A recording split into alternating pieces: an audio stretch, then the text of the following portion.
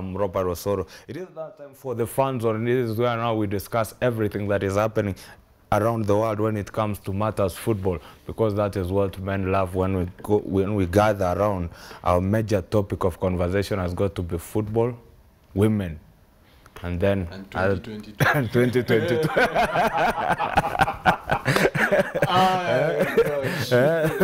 That's the major part of the conversation. But football takes precedence because that's what everybody loves, and we have this feeling that you can never explain someone loving his own football team. You can never explain that, but they love it. It's like asking a football player when he scores a goal, how does he feel? But he will never have that answer. Joining us here for this edition of the Fun Zone is Eric Aganya. Eric, long time, but now you're doing? I'm good, I thank God. Yes. Good to see you guys. Yes. Still doing a good job. Yeah. Welcome to the Touchline, and also Tiras here, still with me here as my co-host here today when it comes to matters football, and that is everything that we are going to talk about right now. And before we get into all matters that are going on to football, it is actually now the last month. We are getting on to the last 100 meters when it comes to the leagues all over the world, when it comes to the England Premier League, the Bayern in Germany, Italy. It is the last month with 6 or 7 games remaining, and by the end of next month, actually, we'll be knowing which teams are going to be winners. But before we talk about that, for you, Eric, what has been your highlight of the week when it comes to sports? The Super Cup issue. Really caught people by surprise. It came within a short time. It had also disappeared. Raised a lot of controversy throughout the week. And if you look at the social pages, there's a lot of exchange, and people are wondering. What did you make of it? I was more I thought it was a good idea. Hey, it was a good idea. Yes. But these teams are not leaving their domestic leagues for them to come and represent like the Champions League, the elite. The elite league. Yes. But I was not for the idea that they leave their domestic leagues to be playing the week in, week out. No. Yeah. I was for the idea that maybe we can it can replace the Champions League, where you have them on Wednesdays and Thursdays, or Wednesdays and Tuesdays. Yes. And then over the weekends they still play their league. So for you have the idea, if it could have been a franchise football. Yeah, franchise football. Because if you look at it realistically, you find that clubs are under pressure. Because if you look at the players we have right now, they're just mercenaries. The contracts are so high for these clubs. Yes. So they need other sources of revenue. I was looking at a case of Manchester United. Pogba is demanding £500,000 per week for him to sign another contract. Where do you get that money? Yeah. And you see, with the Super Cup coming in, the clubs will be able to make that amount of money easily. Yes. Yeah. Wow. For you, Tiras, it's an idea you could. You're going to know to add it. Yeah. Because look at the ticket pricing. All the costs will be passed on to the football fanatics, the football fans. Yes. And then football goes further and further away from the common man. And football is the common man's sport at the end of the day. Yes. How will you afford to go and watch your favorite club in the European Super League? Yes. Which, for it to exist, was going to borrow a lot of money from JP Morgan. Massive bank, one of the biggest banks in the world. Yes. At the end of the day, the tail end of the cost effect will come down to you and me, our clones in Europe, the ones who love football and they support those clubs and want to go watch them, as they've been watching the UEFA Champions League through the years. Yeah. Already UEFA Champions League tickets are out of this world. They're barely affordable. Now in the European Super League, just forget about it. So the football goes away completely from the common man. It is now, it was going to be like a game of the rich now. The rich of the rich are the creme de la creme of people of money are the ones who could sit in those stadiums to watch those teams play. And even media, you can't afford to go watch. Then you stay at home and maybe you watch it on the internet, or you get TV rights to watch. That would also cost you an arm and a leg.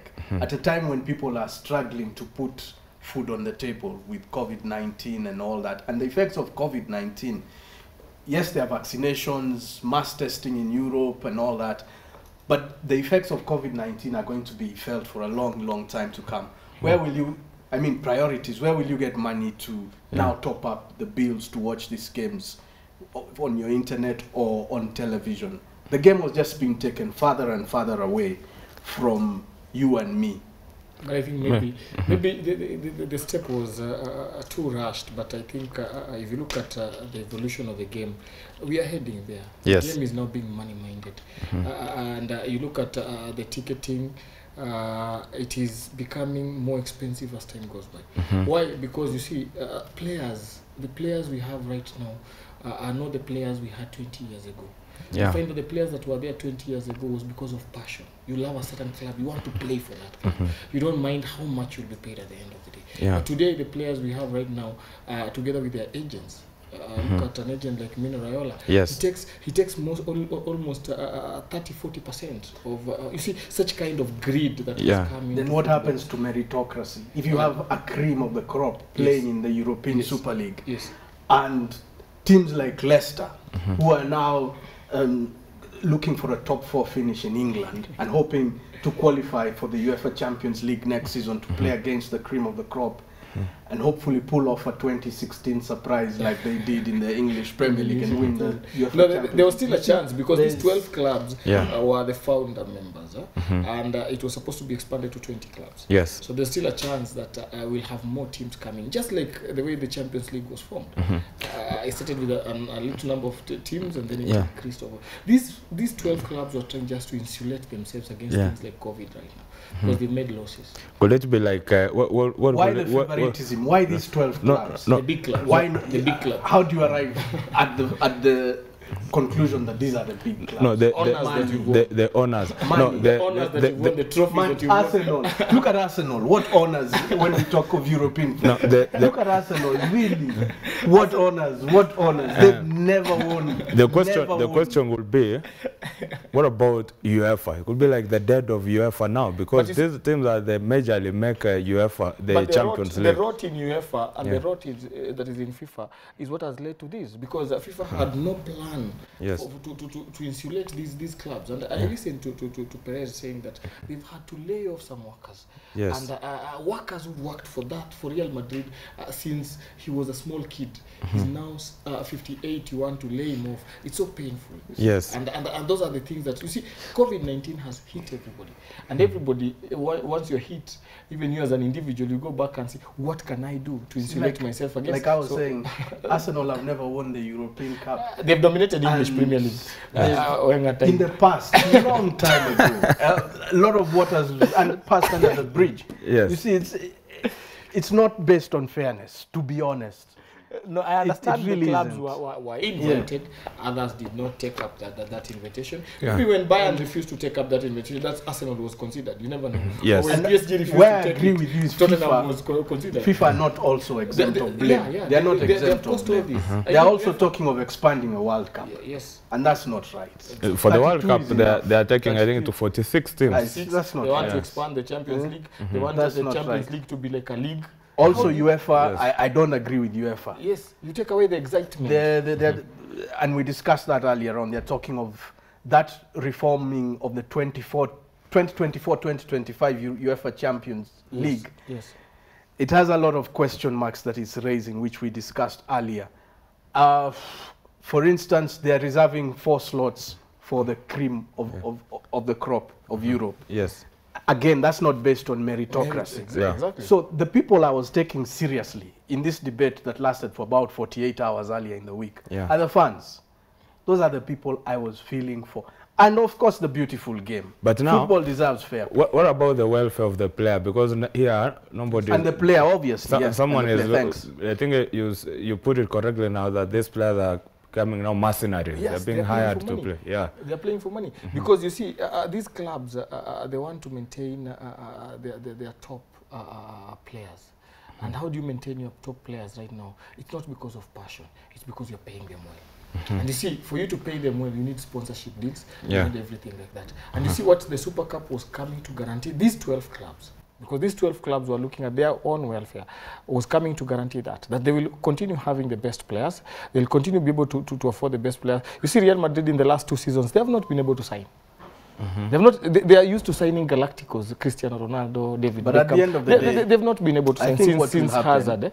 Or should happen, yes. There should be a ceiling now that sort of says, but you can't spend more than this much. But UEFA has failed in that. Remember when the financial fair play, Man City was found guilty, they appealed, it was overturned. The corruption in UEFA, the corruption in FIFA is what is resulting to this. But I think still at the end of the day, this is the discussion we should have. There should be a ceiling. Otherwise things will just get out of hand and we'll keep on finding ourselves in this situation. It is a conversation that rose up during the week. It's on hold as of the moment, but you never know what will be happening in the near future, as these clubs also have a say when it comes, because the owners also have a say when it comes to the clubs, because they are the ones who came with this idea. But now let's go ahead and talk about as the leagues now come to an end. We look at the English Premier League now. It's a done deal. Manchester City is going with that trophy. I think we can safely say that, unless a miracle happens. If they had lost the other day, maybe there'll still be hope for Manchester United. Yes. But you see now, it becomes really complicated for Manchester United because they're banking on Man City to mess up. Yes.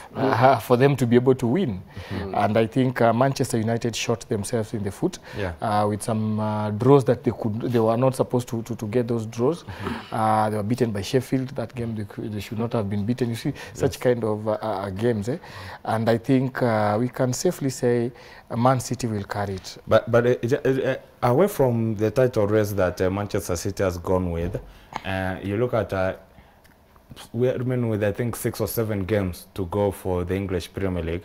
But it has been a very beautiful season, looking at the way Leicester has come up to challenge for the top 4 position. West Ham, the way they have come to challenge for the top 4 position. Liverpool, who are actually the league, the Premier League defending champions, cannot even make the top 4 if they don't concentrate on the few remaining games. It has been a beautiful season so far.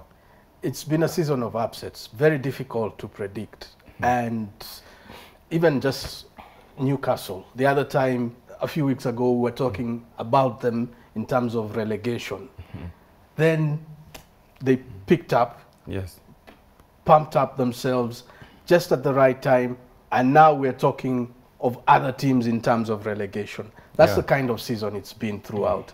And when you consider that it's been that way without fans, then really football is such an exciting game. Because usually you'd think that the fans are the ones who would make their presence in the stadium would make the games more unpredictable by making the Davids of football knock out the Goliaths. But no, it's just football. That's the beauty of it. That's why I don't support any criteria that doesn't take into account meritocracy. but again, so anyway, the absence of the fans, I think, has affected some teams. For example, Liverpool. Liverpool has lost quite a number of games at home, and if they had the fans, they would not have lost those games. They would not have been beaten 7 goals by Aston Villa if their fans were there. Because if you look at the English Premier League, some of the most difficult grounds to go and win is Anfield and St. James Park for Newcastle. Because the fans are noisy, they sing, and I think that has affected teams like Liverpool. For Arsenal, the players they're not playing for the badge. You see, there's that you're being paid, there's no passion. I looked at yesterday's game against Everton. And they're playing at home. There's no that hunger to win a football match. And that has really affected Arsenal. They don't show up. Has that been their main undoing, actually? For us, we were talking here off the record, and we were like, Arsenal it seems the club is bigger for Arteta. It's not capable to run that club properly. No, I tend to disagree, because you see, Arteta was at Man City as an assistant under Guardiola. And Guardiola is one of the best in the game, so he learned from the best. I think Arsenal, it's just a matter of one, the players, secondly, their captain. They have a captain who cannot rally the team. You see, a captain should be loud A captain should be running his troops. Let's go. Even when you look at captains like Roy Keane. Yes. Look at Vieira when he was at Arsenal. He could start a fight with Roy Keane in the tunnel. Yes. You see, Aubameyang does not talk. Aubameyang has discipline issues. There's another game he was left because he came late. Yes. You see, that's what Tottenham that's what you know. That's not what you expect from your captain. So they have a few exciting young people coming in. Yes. The problem is now the senior players are not showing up. If you look at, somebody was talking about budget. Oh, Arteta was not given money. David Moyes was not given money. And he's performing. Carlo Ancelotti at Everton. Arsenal has a bigger budget than that. Leicester. Leicester. Whom did they buy? So that cannot be the excuse. Aston Villa. Yeah. So you see, the players have just refused to play for the club. Well, especially the senior players. A tough one for him there. We'll be looking as the season comes to an end and which players are going to win that one. But away from England, we'll be coming back to preview some of the matches that will be coming your way here this afternoon. But you also got La Liga. Also coming on to the end, because now I think for the first time we are seeing a 3-horse race in La Liga, where we are seeing Barcelona there, Atletico Madrid also stamping the authority very well, and also Real Madrid separate also 3 points with game in hand here and there. It looks like a season that will go all the way to the wire. It's tough, and really for Atletico Madrid, their nickname is the unlucky ones, and they have accepted it. Yes. They're unlucky. But I'm hoping that doesn't come out to play, and they're unlucky enough to bottle it just at the end of the season. I hope, and this is to just cut that dominance of Real Madrid and Barcelona. It would be good for football also if Atletico Madrid can at least win the Champions League this season. But then again, it's not about my emotions here. No, football has no room for that. Yes. I think they're going to have to earn it at the very end. Atletico Madrid, they do still have the chance. They have the best chance out of the 3 teams you've just mentioned. Yes. But all teams are sort of having a realistic chance at it. Any team that drops points from now between those 3 teams can safely start saying it's not for them this season. Actually, when you look at their table at the moment, you look at Atletico Madrid at the top of the table, 3 points clear of Real Madrid and 5 points above Barcelona. Barcelona have a game in hand and they play Atletico Madrid on the 8th of May. 7 games remaining. That game will have to be key for both Barcelona and Atletico Madrid. And even for Real. Even for Real the outcome of that game, still even for Real. I think that game gives advantage to Real Madrid because Real Madrid has already played Barcelona home and away. And Atletico home and away. So it gives advantage to Real Madrid because if this game can end in a draw, both teams will have dropped points. And I think what will assist maybe Barcelona and Atletico is the fact that they have been knocked out of the Champions League. Real Madrid has still to prepare for the Champions League. Yes. And that may be an undoing factor for Real Madrid. Yeah. But as Tiras said, I also wish Atletico wins it. They have a hard-working manager who drills his team so nicely. Look at what happened in the Champions League. They've reached the final. They've lost it to Real Madrid. So painful. If you're asked to give it to them, you can give it to them as an appreciation. Early Christmas. Early Christmas. Really. They've really worked their socks off. And it's been season after season after season, not just this season. They've been very consistent. They've been such a fantastic side to watch because they combine the technical aspect of the game and the tactical plus the skills. They're everything you want in a soccer team. If you want them to defend, they'll defend tight. If you want them to attack, my goodness, they'll attack like a swarm of bees. So you just want them to win. Also because of the underdog factor. They are the small brother between Barcelona and Real Madrid. Really, you want them to win. A big one there for the La Liga brothers. Let's see who is going to win that one. And as it is going also to the wire. But in Germany also, we can also safe to say that Bayern Munich will go and win their 9th consecutive Bundesliga title. Talk about Spain, the dominance being Real Madrid, Barcelona, Atletico, I think they have won, in the last 10 years, Atletico, I think they have won twice. They have won the La Liga twice. But now when it comes to the Germany team, it's Bayern now. 9 titles straight. Seems like for them, they have no competition down there. I'll blame Dortmund. Dortmund have not lived up to the expectation. Yes. I remember this season we were expecting a lot of things from them. They've not lived up to the hype. Because if you look at now, Bayern is almost 10 points ahead of the closest rival.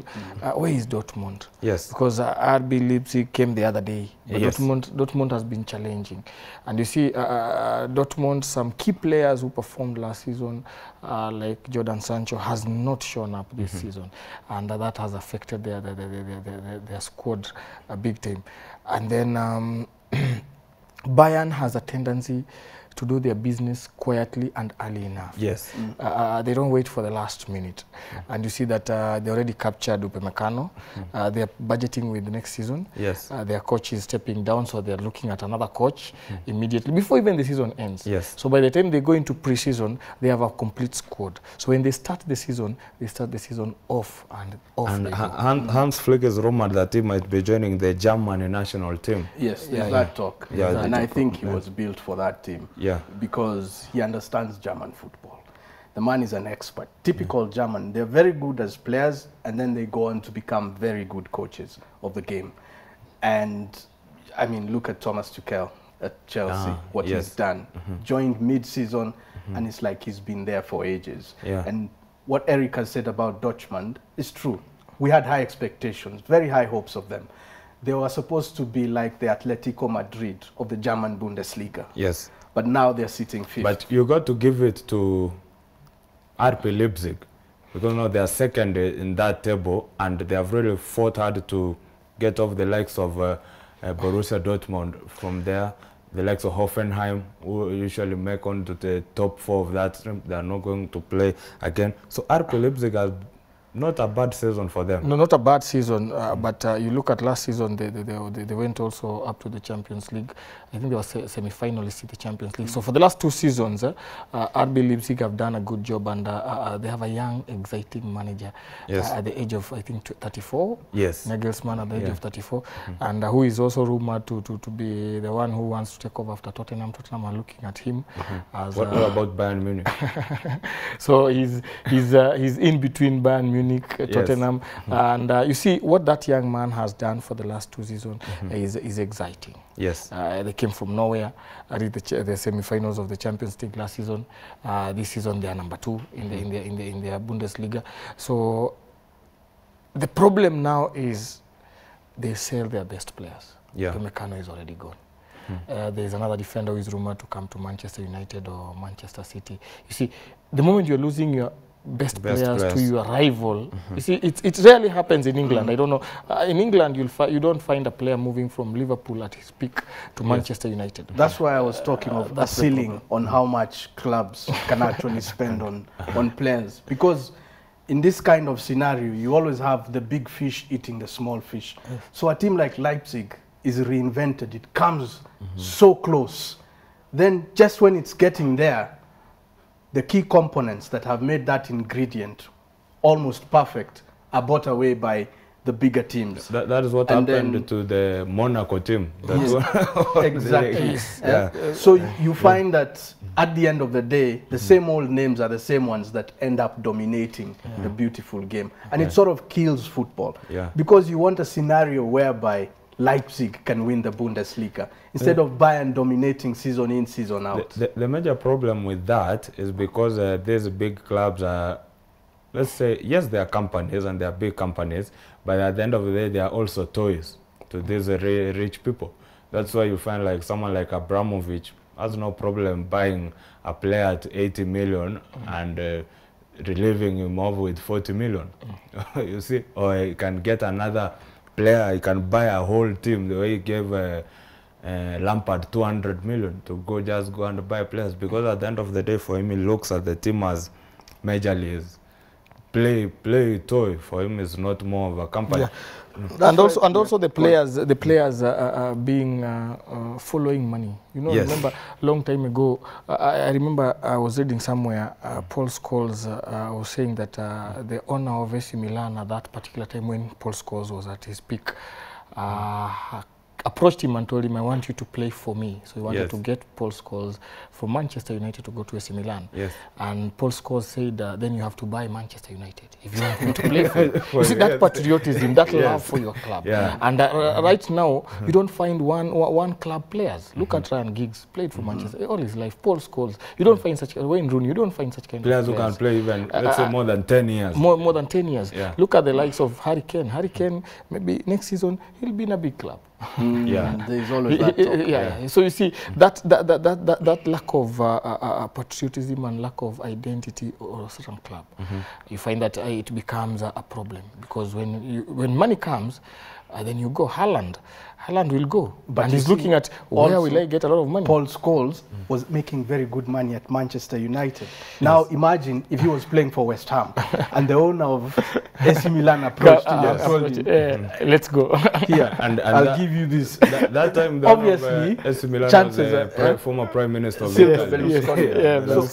Obviously, that time you'd have said, okay, fine, no problem. No problem. I mean, chances are higher you'd have said that. So there's the money factor still at play for that one person to remain at a club in this era from start to finish, like Steven Gerrard did at Liverpool.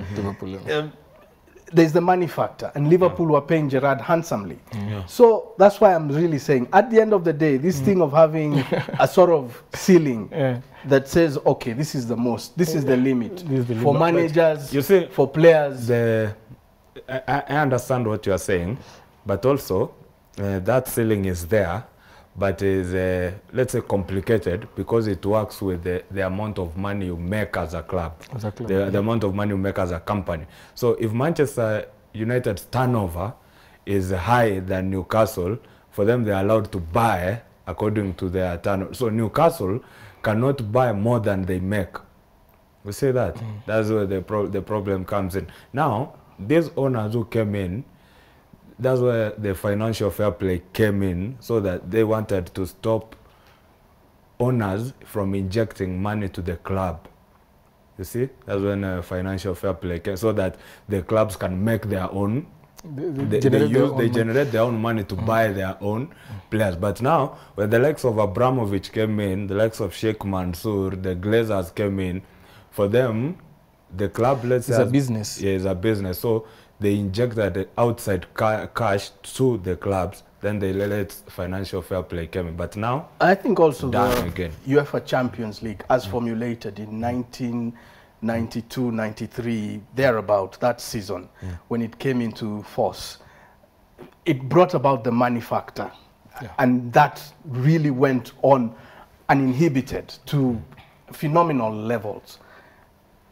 That was the last time, just before that, that a team like Steaua Bucharest could win the European Cup. Yes. If you go further down that road, you'll find names like Aston Villa having won the European Cup. You'll find, you'll find those teams. You'll find Leeds United competing in the 70s for this thing. But ever since the UEFA Champions League era was constituted, almost 30 years ago, you find that it's only certain names that will go on winning this thing. Because that is where the money is, that's where they buy, they see Osoro is playing well for Y254, they take him. So Y254 is left almost without anyone they can depend on in terms of experience, skill, and so on and so forth. So you keep on going back to the drawing board as Y254, assuming Y254 was a football club, really. So it's... that continuity can't happen, and you can't win anything in Europe. Well, big one there for us. Tiras Waiyaki here on Y254 and Eric Aganya. Eric, let's go on and talk about Italy now. Antonio Conte left Chelsea, went to Italy, took over Inter Milan. Most likely is also going to win that league and also kill the Juventus dominance. Juventus had won it for 9 times. Yes. This was their 10th in a row. That is not good for football. That's not good for football. So I'm really excited for Inter Milan because breaking that dominance has created excitement. And you find that Antonio Conte is a winner. Yes. And when he went to Inter Milan, he was backed. He brought in the likes of Lukaku, yes, who has scored a lot of goals for him. He brought in Ashley Young for Manchester United, who came in and have really assisted the team. Yes. So you see, that one has brought a challenge to Juventus. And I pity Pirlo because he was a great player, but he took Juventus at the wrong time. And too early for him. Too early for him. Yeah. Too big shoes for him. Like Lampard at Chelsea. Like Lampard at Chelsea. Maybe like Arteta at Arsenal. You remember when Iniesta was asked when Xavi was asked to take over Barcelona, he said maybe one time. One day in future, but not now. Yes. Now I am not ready. I think Pirlo should have done that. Yeah. Because look at this season, he may end up trophyless. If Atalanta beats him in the final that he's going to play, Coppa Italia. Coppa Italia. Yeah. That is it. The Champions League is out. Yeah. The domestic league he will not win. So if Atalanta beats him, that is it. Also, AC Milan also, I think this season also they have tried to get out of the other shadows. For a very long time we have never been hearing of AC, but now they are coming back to the top. They are second in that league, even though they are 10 points behind Inter Milan. It has been also a very good season for them. I'm impressed. They've come back from the dead. Yeah. They had actually hit rock bottom. And I think the only way was up for them. Yes. And they've come up pretty well. They've been a joy to watch this season. And they extended Zlatan Ibrahimovic's contract by 1 more year, meaning that they are going to continue with that excitement that Ibrahimovic has brought onto the squad. Yes. Unbelievable. He's 39 going on to 40 soon, and he's playing like he's at his prime. For a striker, usually at that age, if they must play, they come off the bench to do the thing, to do the business. But Ibrahimovic is good to start in the first 11. He's good coming off the bench. He's just unbelievable. Those young players. He's been a leader on the pitch, and I think off it as well. So AC Milan have been exciting to watch, but it's unfortunate that when they came so close, and it looked as though they would win it this season, they sort of started backsliding a bit. But either way, finishing in the top 4 for them, and it looks like they might finish second, is good enough. Next season could be one that they go for the trophy, I hope, the Italian Scudetto. Yes, a big one there for Italy. But also in France, we've got also Paris Saint-Germain also with 5 games to go, and they are there with the champions Lille leading the way, PSG is second, Monaco, and then Lyon. How do you see Mauricio Pochettino and PSG? Can he land that trophy? No, he's more focused on the Champions League. Yes. Because if you look at Paris Saint-Germain, they have dominated that league for quite some time. So there's no excitement in winning the domestic trophy. Yes. And the thought that they are in the Champions League semi-finalists, they can go to the final and win it, is exciting to them. Remember last season they reached the final and they didn't win it.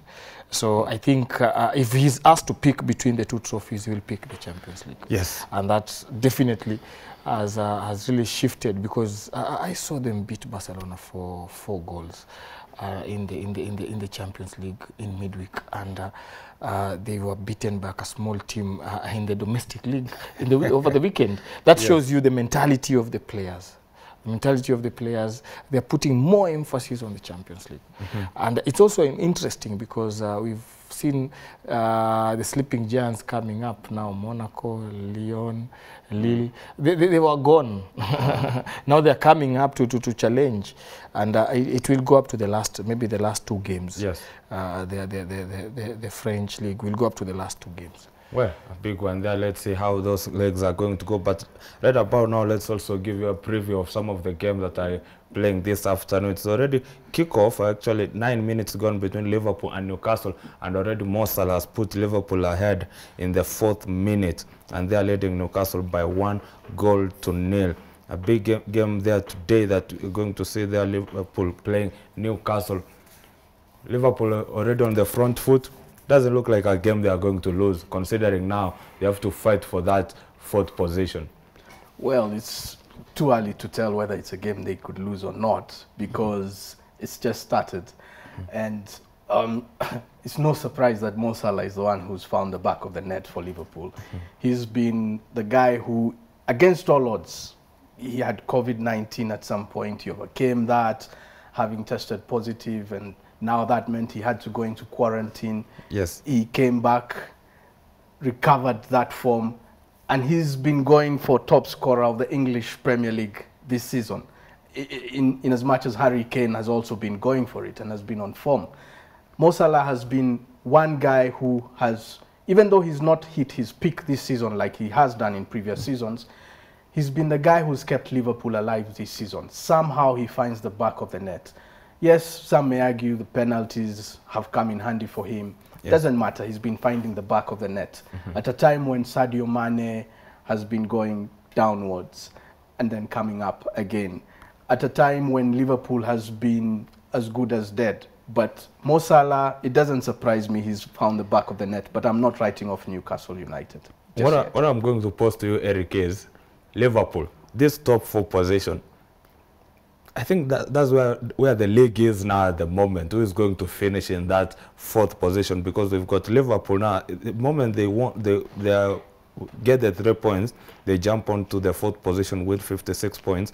But you've got Chelsea that have not played. You've got West Ham that have not played, and you've got Tottenham that have not played, and they have in the margin. The moment they win their games, they push Liverpool to the 7th position with I think now 5 matches to go, down to the wire for Liverpool to make it to the Champions League, or next season we might see them playing in the Europa Cup.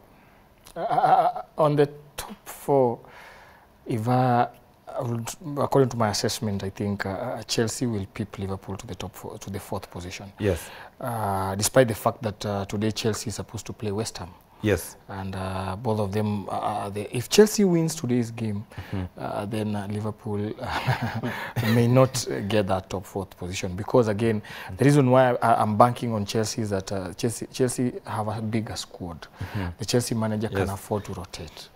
Liverpool, one of their problems, their squad is aging. Yes. Most of their players are in their early 30s or late 20s.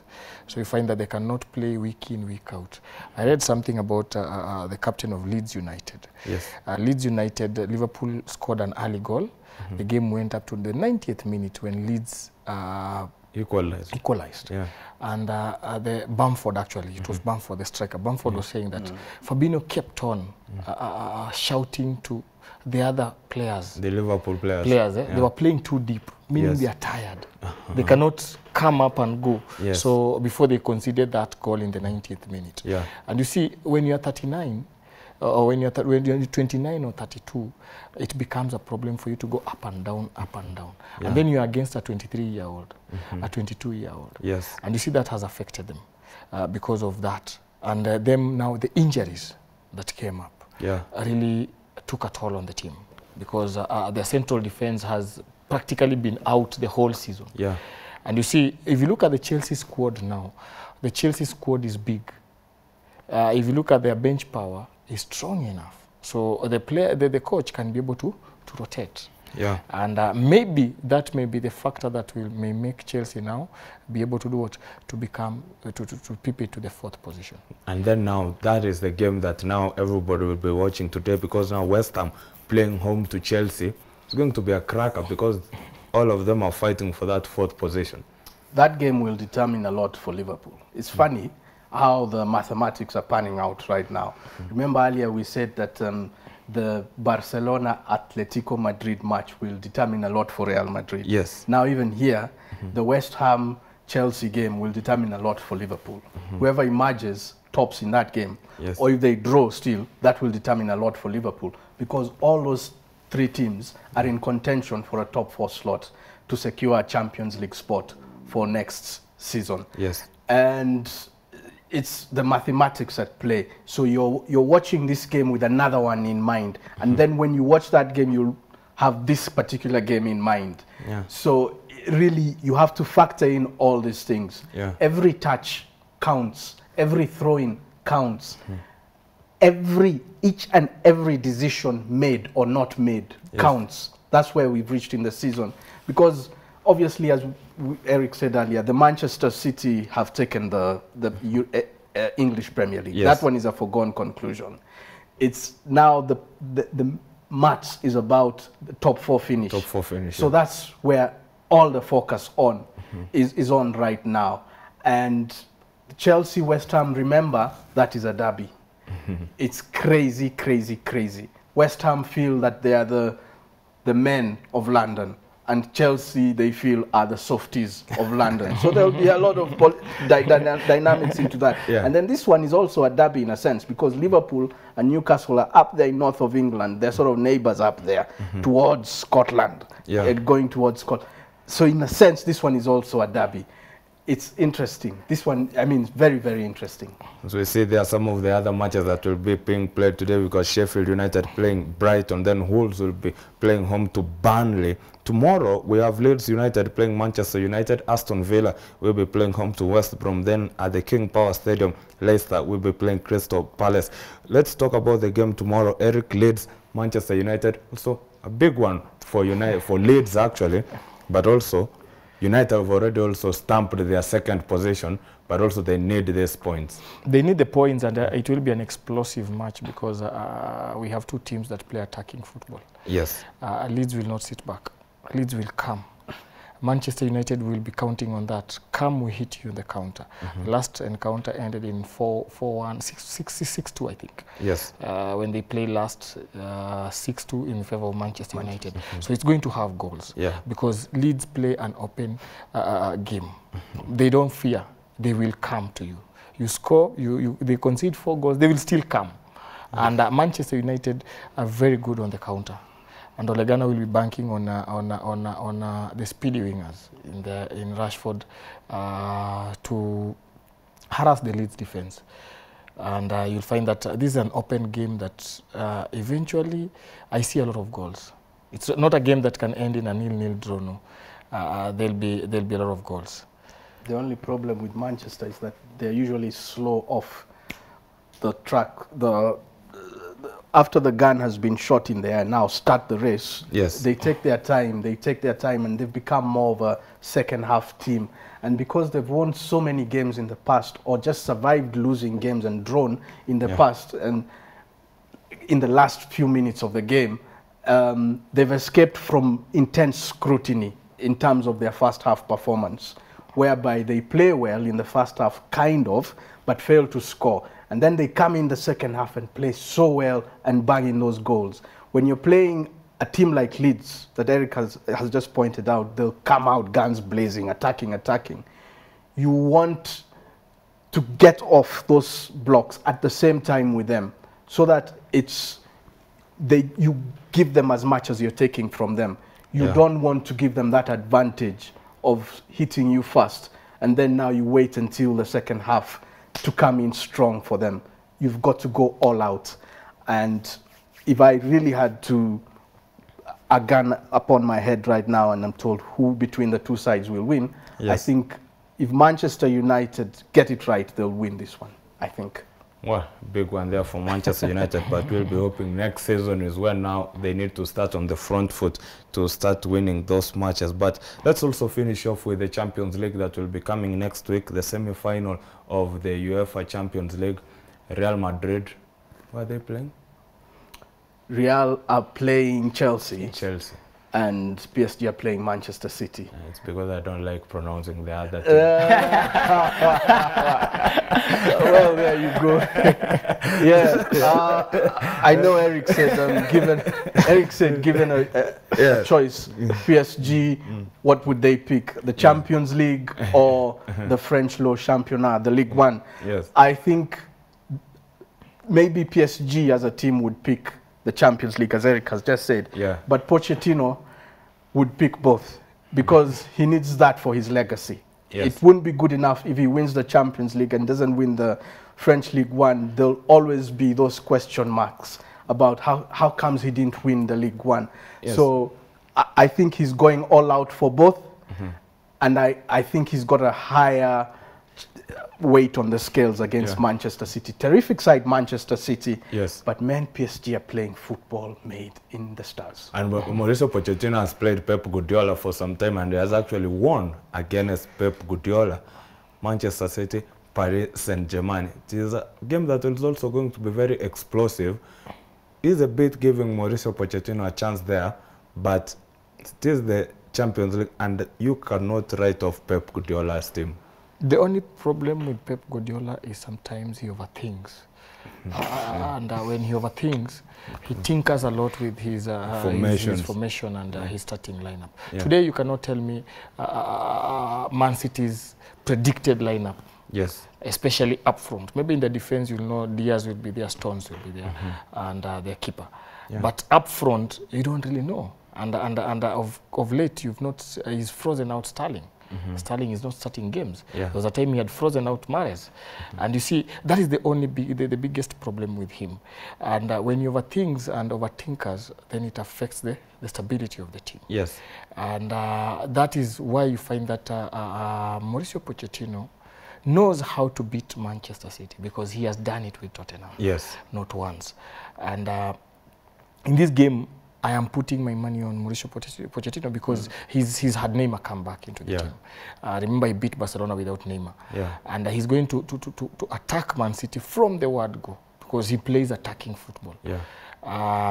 It will be an interesting game. Wow, the semi-finals that are coming up there, Manchester City playing Paris Saint-Germain is going to be another game. But also we got Real Madrid playing against Chelsea also in the other semi-final. What do you make of that one? I make, well, the Champions League is not about favorites. It's about surprises. Yes. But pretty much amongst the elite. Yes. There. These are two elite sides, and Real Madrid are more elite than Chelsea, because they say some animals are more equal than others. And even though Real Madrid have that chance over Chelsea, the way Chelsea are playing right now, and the way Tuchel understands football, I would not be entirely surprised, even though I think Real will win over the two legs on aggregate. I will not be entirely surprised as to lose my sleep if Chelsea have the last laugh. Yes. I'm not writing them off, but Real have the upper hand. Nobody expected them to beat Atletico Madrid, Chelsea, and very many people are not expecting them to beat Real Madrid, but they are capable of beating Real Madrid in the sense that if they score fast. You see, the problem with Chelsea after Tuchel came in is that they have a lot of possession. They are very compact, but that precision, that last pass to get goals. So you've seen them winning 2-1, 1-0. You see, such kind of things. They've not scored 4 goals, but they have the firepower. But the coach is emphasizing on compactness of the team. And that one will create problems for Real Madrid, because Real Madrid, again, they have a few injuries here and there. And it's a very open game.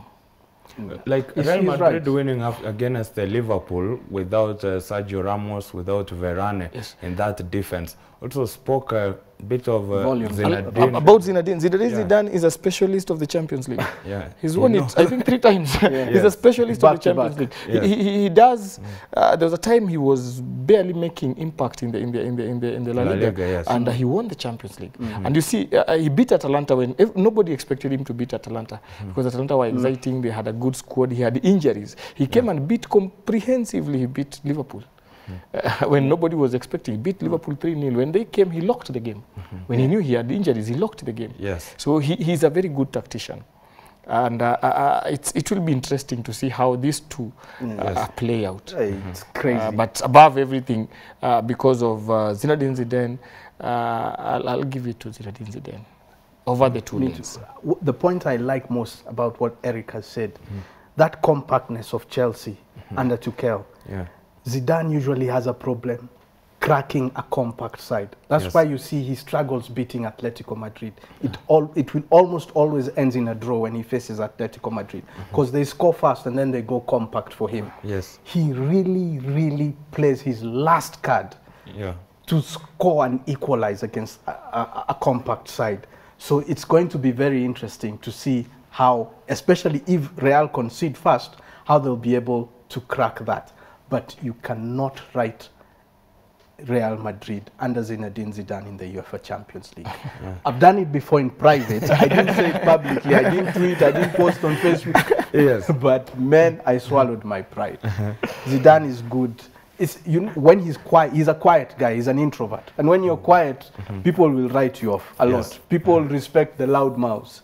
Yeah. Zidane is just quiet in nature, and he gives you the results. So I can't write them off, really. Well, a big one there for Real Madrid and Chelsea in the other semi-final of the Champions League. Then we have Paris Saint-Germain and also going head-to-head against Manchester City. That's a game also everybody will be watching to see how it is going to play out. But also we go the Europa League. Manchester United are in the semi-final also. Do you fancy their chances to the final? Yeah. I fancy their chances to the final because they have players who've come back from injury and they're doing very well, like Paul Pogba. Yes. In the last 2 games, he's really played brilliant football. And they have the bench power to change things up in the midfield. And you see, the moment they can be able to do that, then they become unpredictable. Yeah. And then they're combining a youth plus experience up front. When Greenwood cannot do the job, then Cavani comes in and does the job. Yes. You see that one. And once they get to the final, if they get to the final, then there are very high chances they lift it. Yeah. Because equally Roma is a very good side. Yeah. And if they can be able to beat Roma, then they will lift it. And to make even the situation even be more important to Manchester United, that's the only trophy they can win right now. Yes. And Ole Gunnar has been accused of not bringing silverware. And even Mourinho had a dig at him, telling him, I was there, I won this, I won, you've not won anything. Yes. So he's banking on the champion, on the Europa League. Because it's like a specialist failure when it comes to the semi-final. If you can get past the semi-final, that's what I'm saying. If you can get past the semi-final, yes, he will win it. Because there are very few finals that Manchester United gets in, yes, and loses. And the exit of also Ed Woodward from running the football also brings in, I read somewhere, it is going to bring in a lot of involvement from Ferguson. Ferguson is going to be involved a lot in the squad. It's good you have brought in the Eddie Woodward leaving Manchester United. I remember when Ferguson was working for Manchester United that time, his point man in the boardroom was David Gill. David Gill. And they had a very good relationship, getting good players and all that. But it seems that since Eddie Woodward came with the point man at the boardroom, Woodward is a businessman. He's a businessman. So he's not the kind of person you go and tell him, get this player for 100 million. He refused to pay 100 million for Jordan Sancho. Yes. Outrightly last season. Yeah. But if it was David Gill, David Gill loved football. Yeah. And he loved Manchester United. Ferguson loves football and loves Manchester United. So he'll do anything in his power to get. I remember I read, there was somewhere, you see how he brought in Cristiano Ronaldo. They played against Lisbon. Yes. Cristiano Ronaldo terrorized the Manchester United defense. And when the game was at halftime, Rio Ferdinand and the other players told Ferguson, you must go with this kid. Yes. And by the time they left that, they had already signed Ronaldo. Yeah. You see, that person who loves football. But Woodward, I actually was being accused, he was the point man of JP Bank in the Super League thing. Yeah? Yes. Yeah. And there are very high chances he's going back to JP. After Manchester United. He used to work there. He used to work there. He's going back there. And usually that's the clash in a club. Normally, there's a businessman in the club who's been tasked to make profits for the club. And then there's a tactician in the club who's being taxed with a job of getting results for the club. Yes. So there's usually a clash between these two because the guy who's the tactician is saying, I need this player so that I can be able to provide the results. Yes. And then this guy is saying, no, we are cutting down on costs and he's got to make profits. So he's thinking in terms of you make do with what you have. Then there's a culture clash there. In the other semi-final, we have got Villarreal playing Arsenal. So chances Manchester United might play Arsenal in the final of the Europa League. Arsenal will not make it to the final, my friend. Unai Emery is at Villarreal. He was at Arsenal. He knows. Unai Emery is a specialist of the Europa League. Yes. He's won it with Sevilla several times. So Arsenal may not make it to the final. And you see, there's a way Unai Emery sets up his team. Yes. And look at since he came to Villarreal, they've been able to reach the semi-final of the Europa Cup. They've not done that before in the recent years. So we cannot rule them off completely. Arsenal... It's hard for Arsenal. It's hard. It's an uphill task, really. And they're not consistent. You've got to be consistent. Well, but I know Villarreal played a very good Alavés campaign when it comes to the Europa League. The Premier League. They mess up. But the Europa they messed up in the first game against the quarterfinal. Yes. They lost 1-0. Yeah. And then they came in the second game and won 4-0. Unai Emery will not allow them to do that. You see, you see, they start off slow. Yeah. And then the second leg they came and beat, I think it was Sparta Praga or something. Yes. They beat them 4-0. Yeah. And you see, that one you cannot mess up like that when it reaches to these the finish line. You know, it's at the finish line. I know last weekend they lost. Was it 1-0 to Deportivo Alavés? Yes. Villarreal. Yes. But I think that was a one-off. Really, they are more consistent than Arsenal. And at this level, you must be consistent. I don't fancy Arsenal's chances.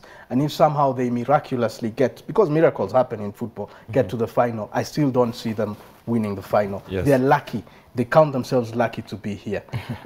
But there's something I wanted to say about Tuchel and Chelsea that I didn't say. Let me say it before we go off air. Apart from building a compact Chelsea side, Tuchel is also a good man manager. Because if you look at how Kat Zuma has improved under him, it's amazing.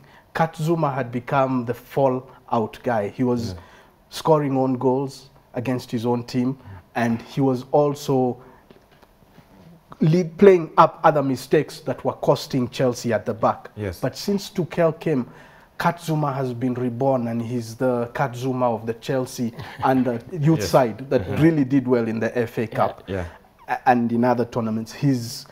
I mean, Tuchel is also a good man manager. Back to the UEFA Europa League. The UEFA Europa League is the semi-final. Manchester United will be playing Roma, and then Villarreal will starting against Arsenal in the first of the semi-final of the Europa League. That has been a simple preview, but we'll be looking at it also next week when these games have been played. These gentlemen will be here to tell us if their predictions are going to be perfect. Yes. Given Real Madrid, you also gave Real Madrid to go through. You also gave PSG, I remember, and Paris. You never gave Manchester City a chance there with Pep Guardiola to get onto that semi-final, but we might see how it is going on. The games that are happening at the moment, Liverpool is still leading Newcastle by 1-0, and then West Ham will come your way at 7:30 against Chelsea. That's a very good London derby, and we'll be finishing off the day with Sheffield United against Brighton Hove. But we are back to England, and there's one talking point.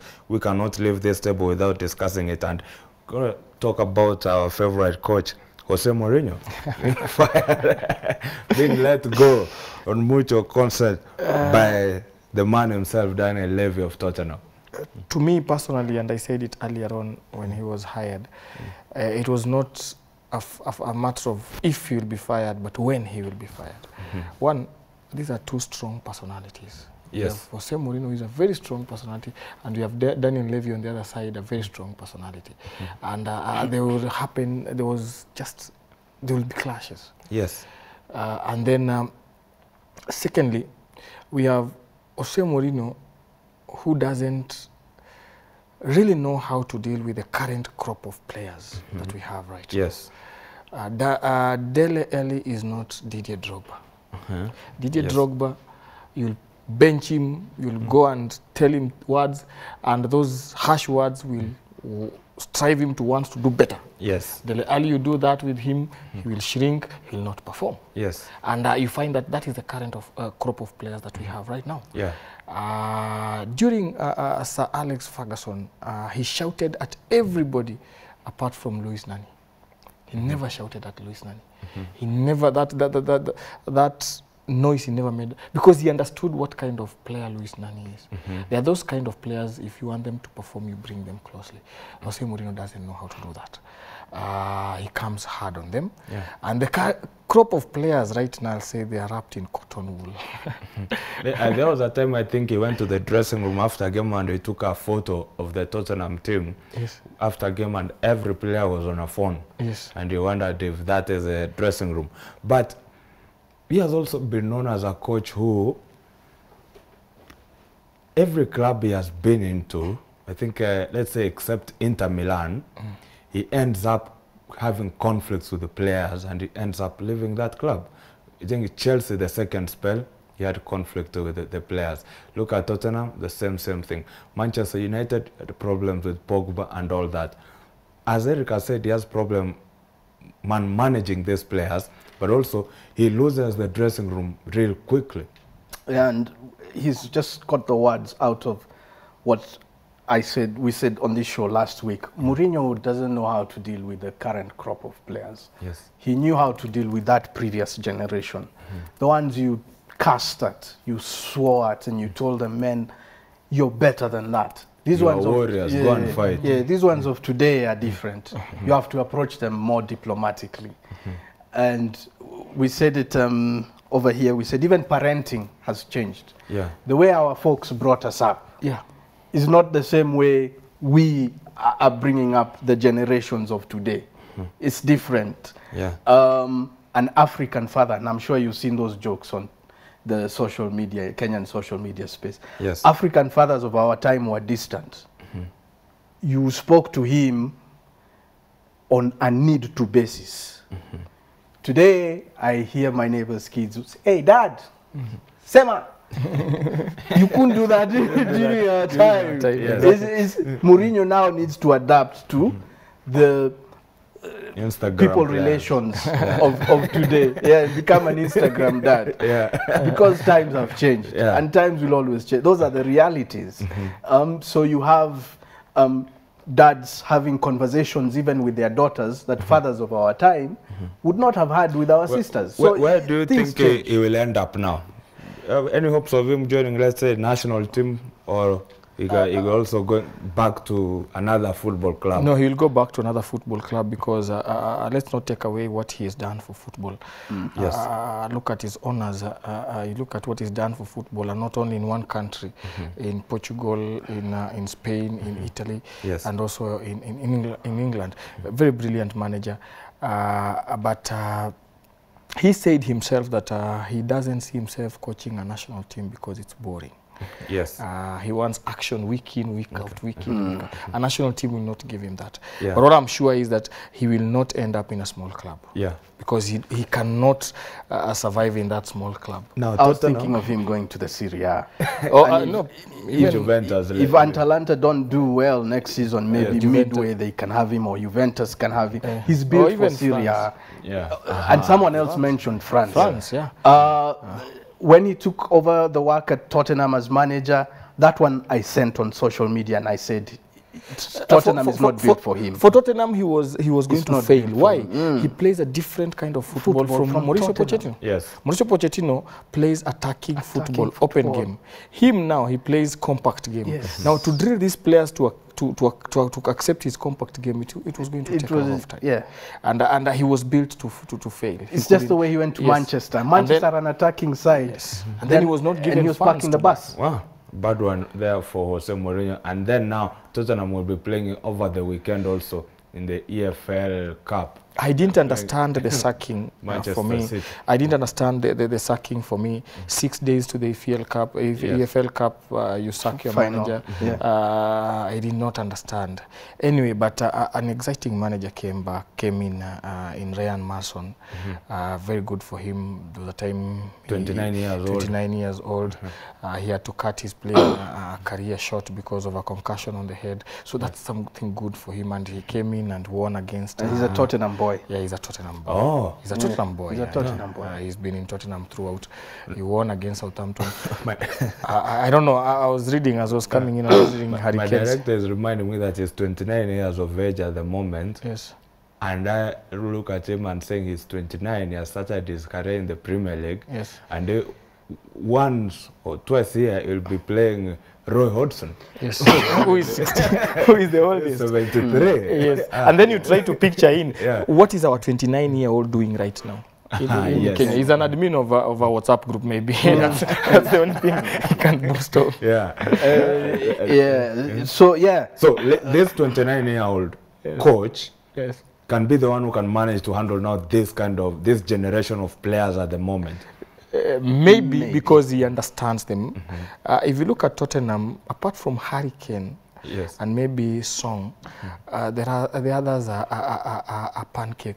I say Hugo Lloris also. Maybe Hugo Lloris. And that's why you find that Hugo Lloris shouts at them and makes a lot of noise because he cannot understand. Why are you not tracking back? Why are you not doing this? You see, Harry Kane has that hunger. These other ones, they want to go PlayStation boys and do such kind of things. That's Mourinho cannot entertain such kind of nonsense. But it was unfair to sack Mourinho just before getting them to a final. That was wrong. That one I'll stand for him. That's where we come to the end of the touchline here on Y254. I'm Robert Osoro, Eric Aganya here, and Tiras Waiyaki. It has been a pleasure for everyone who has managed to make this show a success. We say good afternoon and thank you. Enjoy the rest of your broadcast here on Y254.